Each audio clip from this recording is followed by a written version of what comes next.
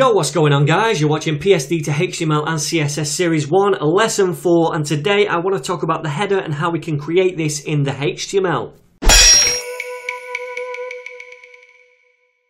Alright then guys, so in the last lesson we ended up with something like this in the HTML, dead simple.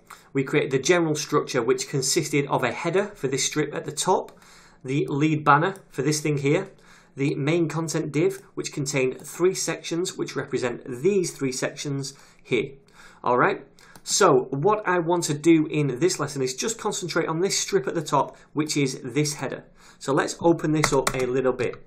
And the first thing I'm going to do is create a div with a class of wrapper. And I'm going to explain this to you in a second. Okay, so you see this design right here. The black strip goes from the very left edge here to the very right edge. But the content within it, this bit, the logo and the navigation, is contained within this central column, yeah? That's what this div with a class of wrapper is going to represent. It's going to keep all this content within a central column. So we're going to use this throughout the document. We'll use it in the header here. We'll use it in the lead banner for this stuff here. And in each of these sections for the content here. Okay, so that's what the wrapper is all about. Next thing I want to do is create a H1 for this logo. And the reason I'm giving it a H1 is because it's kind of like the header for the whole page. This tells us what this page is. It's green design, yeah? So it deserves a H1 tag. Let's give that an ID of logo. And it's got an ID because we're only using it once on the page. And then within the H1, I'm going to say green design. And right now, guys, you're probably thinking, what the hell is this dude on? This is an image, not text. Why is he writing green design? And the reason is this. I'm doing it for screen readers.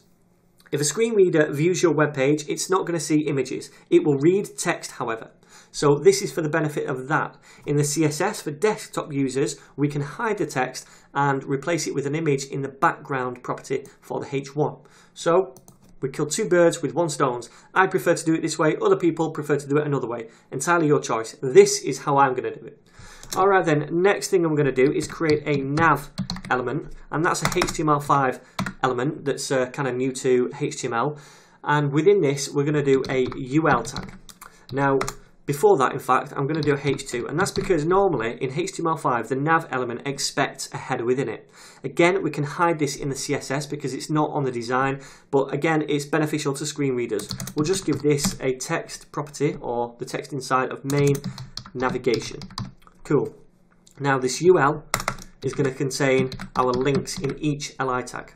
We'll do our A tags for the links, and we're not going to give this a href value because we're not going to make any other pages, so this really doesn't matter at the minute, but we will write in the text. And also guys, if I hide these guides, you're going to notice these little green things right here, yeah? In fact, I'll zoom in for you. Okay, blah blah blah. Zoom in.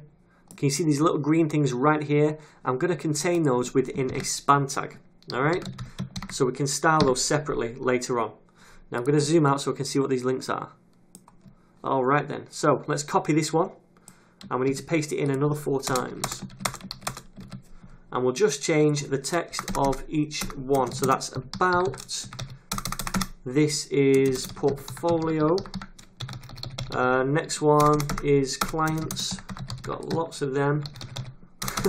And the final one is contact. Alright, perfect.